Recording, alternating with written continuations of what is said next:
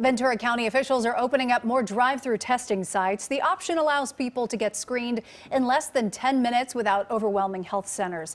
CBS 2's Joy Benedict is live at one of those pop-ups in Simi Valley with a look at how it works. Joy, good morning. Good morning. That's right. I mean, there's really been a steady stream of cars here this morning since this pop-up center opened at about 8 o'clock this morning. You can see we have 3 cars in line right now, and it's been like that for several hours. But the truth is, although everyone's being spoken with, not everyone's being tested.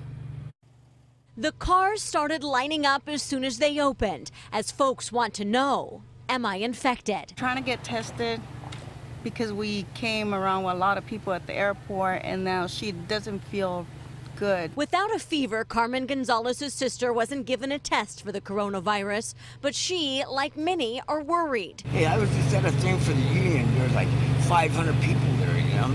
So I didn't get it from anybody. He also didn't meet the criteria. But with 9 cars in the first hour, several people at the Sierra Vista Family Medical Clinic drive-up testing site were in fact tested for COVID-19, but not until these nurses took their temperature and asked a lot of questions. What their exposure is, do they have a fever, do they have a cough, are they feeling short of breath? Right now, Ventura County has 7 drive-up locations at its urgent care facilities up and running. If you're feeling under the weather and you have the fever and cough and you're part of our system, go ahead and come through. We can screen you. It's not a guarantee that you'll be tested, but we will screen you. This facility only got 50 tests today, so health officials are reserving the tests for those with a fever, severe respiratory symptoms, and others in a high-risk category. Those who did meet the criteria were given a nasal swab and a few minutes later drove away. National shortage on supplies to do the COVID testing is a real thing. We need more tests, we need more protective equipment, the N95 masks, the gowns. The White House promised 1.9 million more tests this week,